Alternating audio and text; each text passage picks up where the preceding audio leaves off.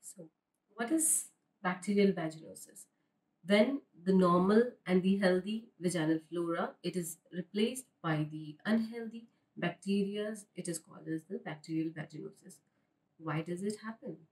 It happens when you have taken some sort of an antibiotic, or there's a immunity problem like that with the menopausal condition or with the pregnancy. So how you can prevent it?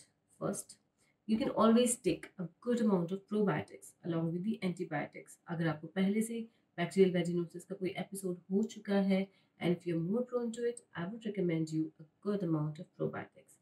Second thing, you have to use cotton undergarments, and very important thing, to avoid douching. Next, clean from front to back and not from back to front while cleaning your perineum. And change your tampons or the pads more frequently than usual. And very important, avoid sweaty clothes. In case if you have them, go change them and get rid of the bacterial vaginosis.